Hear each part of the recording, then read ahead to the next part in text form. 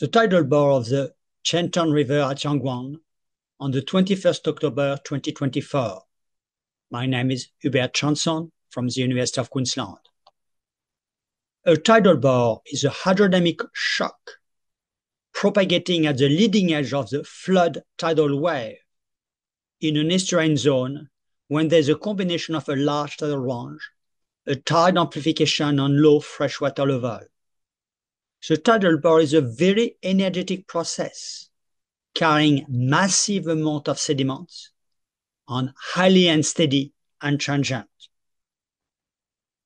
The tidal bore of the Qiantang River developed in the Hangzhou Bay and propagate upstream for more than 100 kilometers past the city of Hangzhou.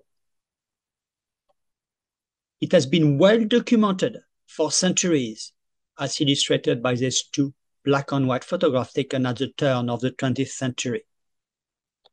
On the 21st of October 2024, the tidal bore was observed at the research station of the Qiantang Bore Observation Station near Yanguan.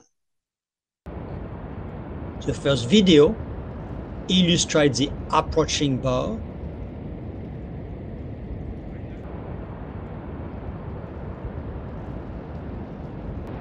The second video shows the bore almost reaching the observation station with the old seawall on the far left.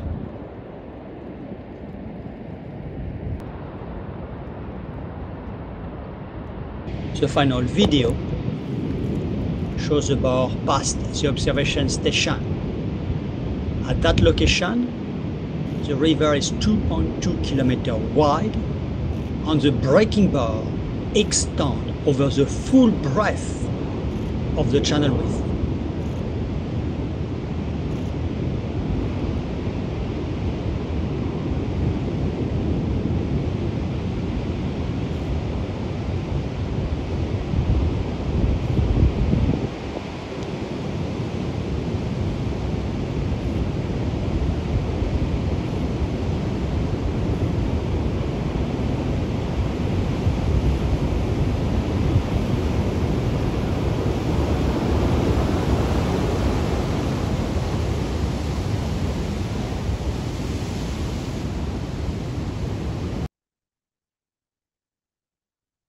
I acknowledge the assistance of Professor Dongzi on the Zhejiang Institute of Hydraulics and Estuaries.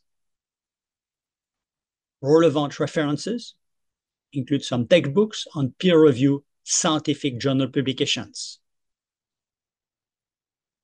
Thank you very much.